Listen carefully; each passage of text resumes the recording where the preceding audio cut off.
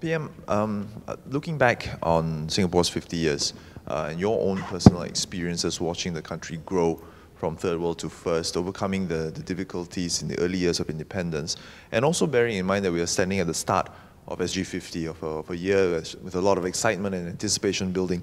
What is your personal message to Singaporeans at this point in time? We've come a long way in 50 years.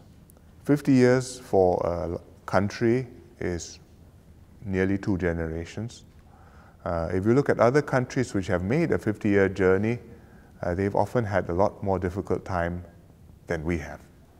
You look at China, 1949 to 1999, from liberation to Great Leap Forward, failed, Cultural Revolution, total turmoil, to reform and opening up.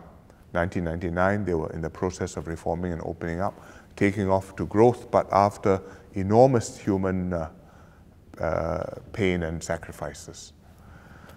You look at Taiwan, also from 1949, and by 1999, the old Kuomintang framework was already reaching its limits.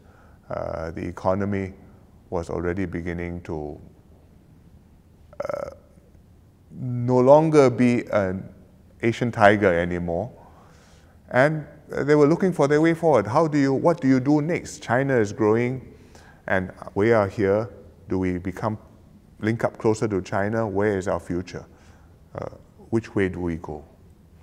Quo vadis? You look at Israel, 1948, they became independent.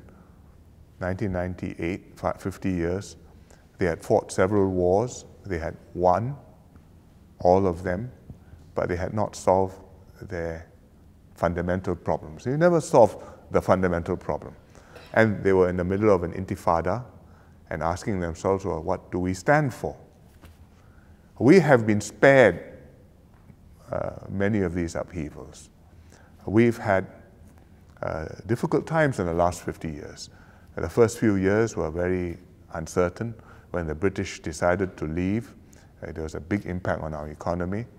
When the oil shocks came in the early 70s, it was a tremendous impact on our people because inflation went up. One year there was 20% inflation.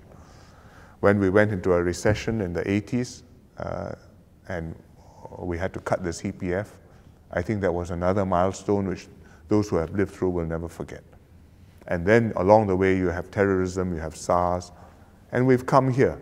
But I think on the whole it's been stable, it's been upward, and we have arrived at a good place.